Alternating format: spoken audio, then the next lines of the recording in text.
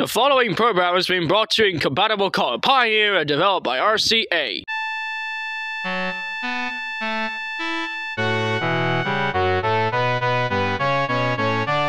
Hello, it's me Gaston Olli Crayon, and welcome back to Olli Larrad Joy. Today's episode of Olli Larrad Joy is about: is cheese good for dogs? Cheese is good for dogs in small amounts. It's true that cheese contains protein, calcium, vitamin A, essential fatty acids and B-complex vitamins, but these are all things your dog would be getting from their regular complete diet anyway, so there's no need to add cheese to their diet. However, cheese can be given as a treat in very bless me in small amounts. Is cheese bad for dogs? In some cases, cheese can be bad for dogs.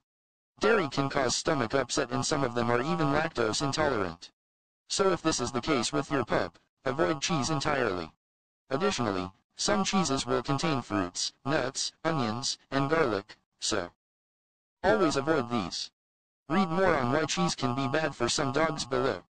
Never give cheese to overweight dogs or dogs with kidney problems. Cheese has very high fat, calorie, and salt content.